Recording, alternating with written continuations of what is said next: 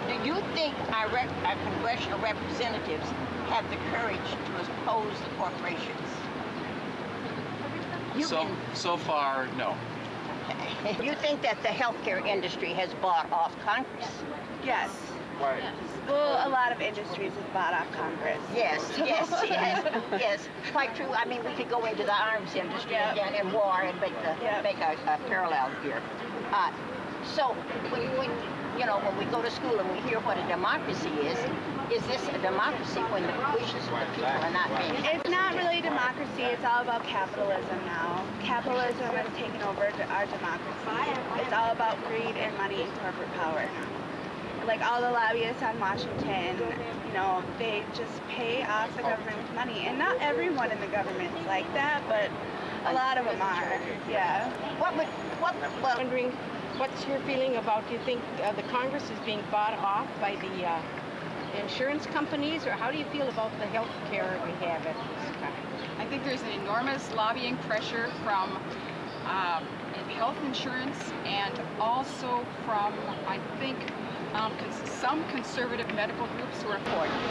Do you think our congressional representatives have the courage to oppose the health care industry in their votes? No. And if they feel that Congress is being sort of paid off to do the insurance companies. Right. I am very concerned about that, about nothing significant getting through Congress. Congress. They'll have to pass something, but whether they pass anything that makes any real difference, I'm not so sure about that, because it'll be so watered down by all the special interests, Yeah.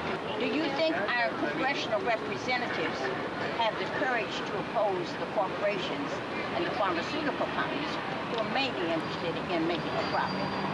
I'm not sure. I have a feeling a lot of people in the government, there might be a lot that, could be persuaded by monetary interests, and that could be the thing that could work against the general populace. According to a recent NBC Wall Street poll, 76% of the American people want a public option in the Obama plan. How do you feel about that? I would be for it. Oh, that's great. The health industry is spending $1.4 million a day to lobby against elements of health care. What do you think about Congress being able to legislate according to the amount, it appears, according to the amount of money that they get for their campaign re-election, as opposed to this 76% of the American people that want an option for public care? Well, I mean, it does not seem fair. No, right. But I would love to have health insurance. Well, yes, and I bet you have none. No. Yes. So, Zeta, Washington. Zeta, Washington. Well, it's nice to meet you. A large percentage of the American people who don't have health care, whose children don't have health care. So, If I take my children to the doctor, say, my bill may be $500. Now, I don't qualify to get help from the state because I make too much money. But I don't qualify, I don't make enough money to pay for my own health care. So I'm getting calls and paying bills out of my pocket, which I can't make it anywhere in the world paying all these bills. So what do you do about that? Put them on your credit card? No, I just make a payment plan and pay it off slowly. I see. And it's hard. It's getting hard. I'm unemployed right now, and to pay the insurance out of my own pocket, the company was paying, is not feasible with my income at this point. I see. So there really needs to be a change. Well, Sue Olson, thank you so much. I'm Wendy Jerome, and I live in Minneapolis. I believe that our country economically needs to have single-payer health care. The Canadians think we are crazy. The Canadians can't see how we can maintain an economy without it.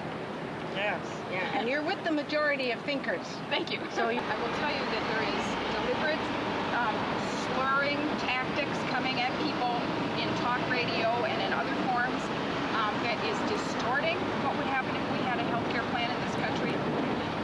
So I think people are being misled by highly paid public persuasion. I believe that. The health insurance industry is spending $1.4 million a day to lobby against it. How do you feel about it? I think it's sick.